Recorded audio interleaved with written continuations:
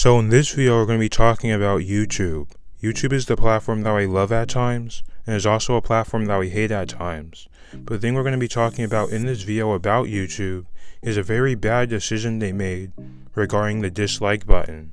Now I'm not sure if all you guys noticed this, because it's just spreading across the mobile devices, but the dislike button is now gone. You can no longer see how much dislikes a video has.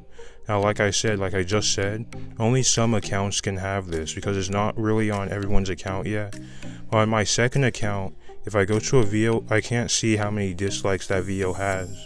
But on my main account, I can still see the dislikes. I think YouTube is just beginning it, and eventually it will spread for everyone's. So in this video, I'm basically going to be sharing my thoughts on this, and why I think that this is a very bad decision YouTube made. Now according to YouTube themselves, their reason for doing this is because apparently there are lots of trolls on YouTube who basically attack content creators with multiple accounts and use it to dislike their videos.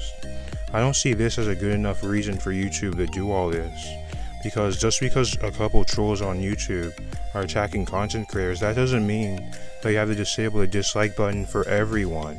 Another thing is that content creators already have the option to make their like and dislike count private, so no one can see what it is.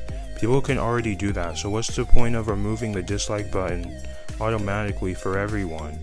So if trolls are really attacking content creators, they can just make their likes and dislikes private, so that no one can see how many dislikes there are. Another reason why this was a very bad decision that YouTube made is because dislikes help determine if a video is actually telling the truth or not. A lot of times when I'm going through YouTube looking for a guide on how to do something, I usually look at the likes and dislikes first. If there are lots of dislikes, then I can already assume that the video is false, and I click off of it. Now I'm not going to be able to do that anymore. I'm going to have to watch the whole video before I know if it's false or not. So that's what I don't like about this new change that they're making.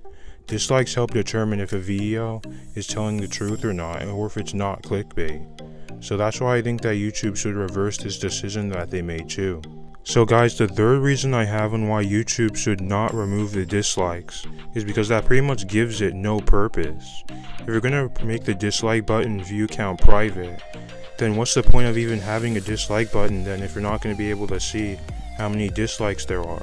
I'm just saying, if we're not going to be able to see how many dislikes a video has anymore, YouTube should just go ahead and remove the dislike button entirely, because there's going to be no point of it if you can't see how many dislikes there are. But besides those three reasons, those are pretty much the only three reasons I have on why I think this is a bad decision YouTube is making. Let me know in the comments down below what you think of this decision YouTube is making, if you think that's good or bad.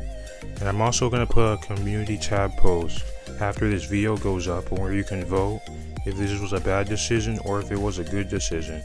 So make sure to vote on that when I put it up after this video. But anyway, besides that, that's going to be pretty much everything for this video.